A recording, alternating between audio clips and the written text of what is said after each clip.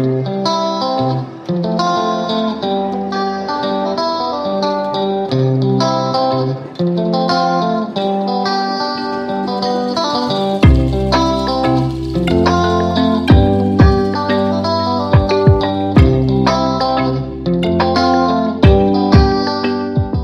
it's Chris, and I should probably be finishing painting my barn, but I got started playing with this Ryobi power stations. They make 3 different ones. They've got this really small one that's just 2 type A ports that are 2.1 amps. This is the P743. Then they have one that's got a 150 watt AC inverter on it, but it's only a modified sine wave. And then it has 2 type A ports that are 2.4 amps. And more recently, they've come out with this 40 volt system that has a 300 watt pure sine wave inverter. It has a type C port that has multiple voltages, and it also has a type A port that supports multiple voltages. So it's pretty nice. The only downside is it takes these new 40 volt batteries. I've got a ton of these 18 volt batteries, and I really can't see going to spend a lot of, $100 for a new battery. So what I did is I built an adapter that takes 2 similar type 18 volt batteries, so these are both, say, 4 amp hours, and you put them together in series. And then I developed a little panel adapter that slides into the back of the inverter, and it slides in and locks in, and now you can use it. The only downside is that it now has these wires that are kind of in the way, but I figured you could just take your Ryobi bags that you get a ton of, and you could store the batteries in this and then hang this over your shoulder or whatever else. I only have this 140 volt tool, so I haven't tried it on any other ones, but I think if you had like a lawnmower or some of these other ones, having the wire going to a bag is not too bad of a problem. So let's see what it takes to build one of these.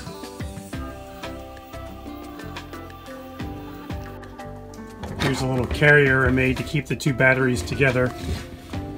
Has a strap that goes around, and I found this clip-on Thingiverse, and then I put a hole here so you could hang it if I guess you wanted to. My original design to connect to a Ryobi battery was this cap here that uses a Ryobi part. It connects to normal connectors, but for this project I added these arms onto the part so that when you put it onto the battery, they lock into the battery so it doesn't pull off, and then to get it off you have to squeeze the button to release. I've used the Ryobi replacement part, and it's keyed here on the end, so you just have to slip it into the part and push it in. It snaps into place. Wire, I've used a 10 gauge silicon wire that's multi-stranded. It's very flexible and it's high temperature. And for terminals, I just went and used Ace Hardware and used the 10 to 12 gauge covered connectors. Just using a stripper to strip the wires. Slip on the connector. And I have a crimper here that I'm just going to use to crimp. And that's how I made up my wires. The adapter is designed so that your crimped spade connectors can fit right in, and they snap in.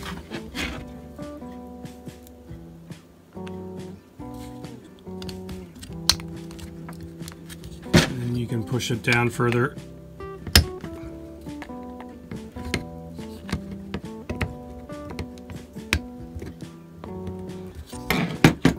I haven't had to glue them. The adapter plate is designed so it slides in and snaps in place. You can see here the snap is down. To remove it, you have to pull up and pull out. To turn the inverter on, you just push the button, it turns green. It also has a LED light that you can put on blink are off. To turn it back off, you have to hold it down for a couple seconds and then it turns off.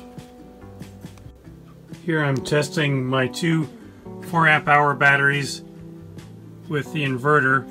I've got two 100 light bulbs on, and you can see at the kilowatt here, I've got 200 watts and it's running okay. Now I have 200 watt bulbs and a 75 watt bulb, and you can see that the 280 to 79 watts, and it's now made the inverter's fan to turn on. I'm going to start the test with two 100 watt light bulbs on, and the inverter's light is green and it's saying that we're taking a little over 200 watts. But as soon as I flip on the third bulb, it goes over 300 watts and the inverter shuts down and starts blinking red. I've hooked up my load tester to the Type-C port. It says here that it can take 2 amps on the Type-C port and 3 amps on the Type-A port. And so right now I'm drawing just under 2 amps at 20 volts. So confirming with my tester that it supports the different voltages. 5, 9, 12, 15, and 20. Well, I hope people can try this adapter out on other Ryobi products that are 40 volts. And if this has been helpful to you, please subscribe and hit like. Thanks, have a great day.